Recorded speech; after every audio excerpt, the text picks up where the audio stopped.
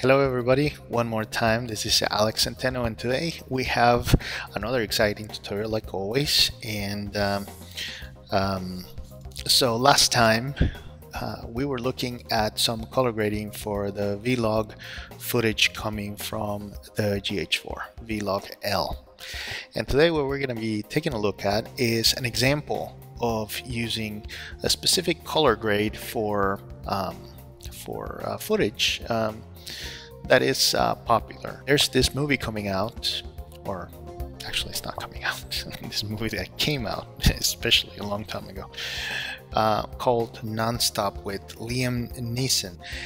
This movie is very cool to me in terms of the color grading that they used. Very heavy use of the blue color, and yeah, I mean, so today we're going to be looking at an example of how to achieve that particular look using DaVinci Resolve. So let's get to it. Alright, I am here in DaVinci Resolve, and as you can see, this is the look that we are going to try to achieve today. So let's get started. I'm just going to reset all grades and nodes for this, and here we start. First thing, let's go ahead and do the resizing of our node so that it's just covering the whole screen. In this tutorial I'm using a production still, so it's not a movie in itself, it's not a film reel, it's actually a still frame, which serves perfectly for our purposes, which is just to demonstrate the color grading aspect of it. So first thing is exposure, and I'm not going to do my exposure before adding my film emulation at the end first. We're going to call this LUT. It's a film emulation LUT. So 3D LUT, in this case, it's already in Rec 709, so I'm going to be using the Impulse LUTs Rec 709 to Kodak Vision 3 5213 FC. If you don't know what those things mean, you can actually check out another video tutorial that was done before in the same channel about film emulation with Impulse LUTs. Excellent. Once you have that, then you can come back to the exposure one and bring your waveform scopes and start playing with your exposure until you're happy with pretty much the results that you're getting. And we can probably do another video tutorial sometime on achieving proper exposure, but it's outside of the scope of this one. So let's go ahead and do another node. This one I'm going to call CC for color correction, or main color correction. Option P for a parallel node, although I'm just going to transform this one to a layer mixer node in the normal mode. So this one's CC, this one I'm gonna call skin. So all I'm doing is just two nodes with a layer mixer at the end of those two nodes. Skin, I'm gonna qualify it, so Shift H to turn on my qualifiers, and I'm just going to, there you go. I'm going to be selecting here and just clicking to get my all the skin selected. All I'm doing here is just selecting everything that is a skin, and this should be part of this mask.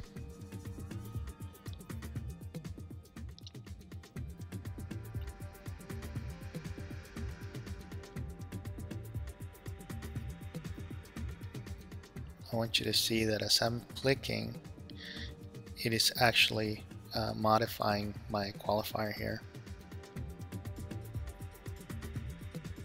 So that's looking very good, I think.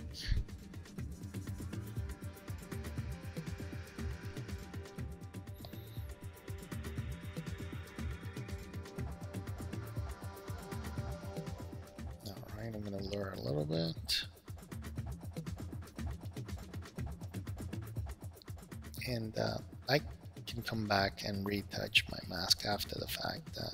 But pretty much you're going to select your skins and the warm colors of the scene, and because of the layer mixer node, having it at the bottom, so you have two inputs in the layer mixer node, the one at the bottom is not going to be treated with whatever corrections you do at the top. And I'm going to select my top.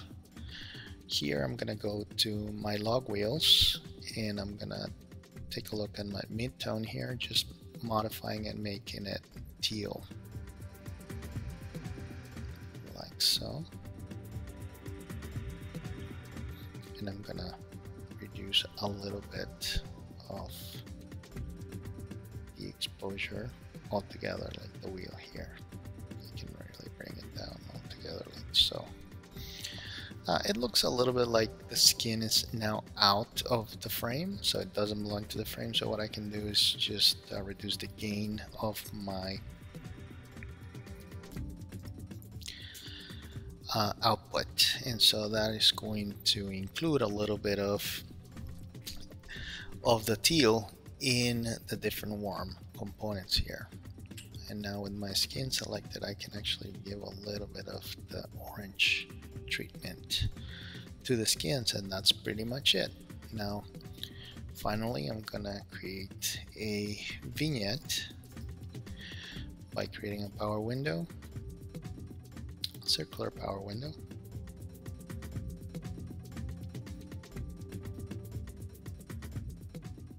around my subject, like so.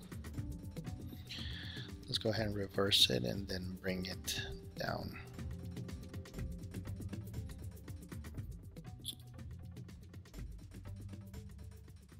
So, like so, and increase the softness a bit so that it's not so noticeable, the transition. And yeah, that's looking very good.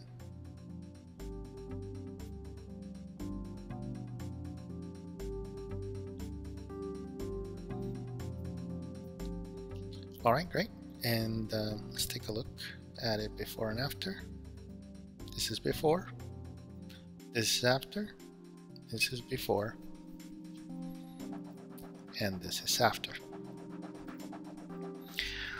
Alright, so finishing touches or finishing ideas.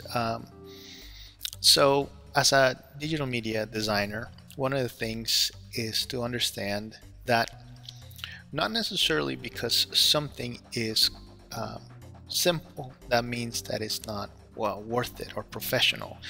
And there is a lot of confusion sometimes, thinking that you have to do things complex in order to, or you have to perform complex things in order to make them look professional. Not always that is the truth. In fact, I heard professional color grader the other day saying that he was seeing people online doing a lot of more complex things that he usually does, and he's color grading some footage in Hollywood and whatnot. So that is usually the case, not because it is complex that means that it's professional.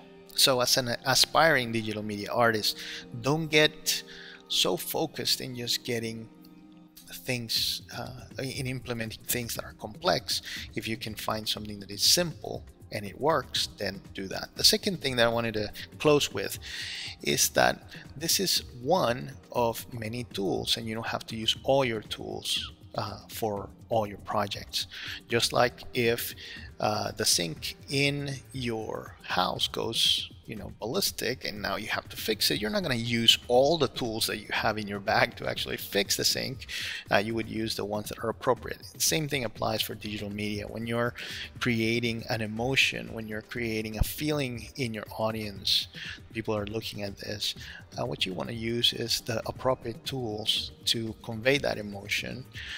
I think that this movie is very, very effective in making you feel the cool and the teal and the blues, make you feel like there's something dangerous in that plane and that it's very high tech and things like that. And I think that they have achieved it very, very well.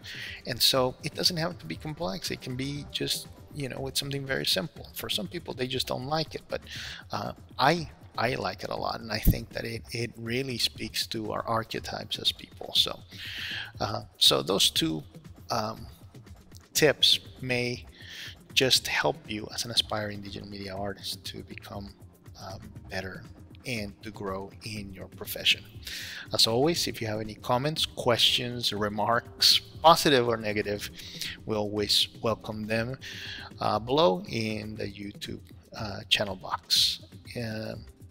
I hope that this has been helpful as always. Thank you so much for watching. Have a good day. Bye-bye.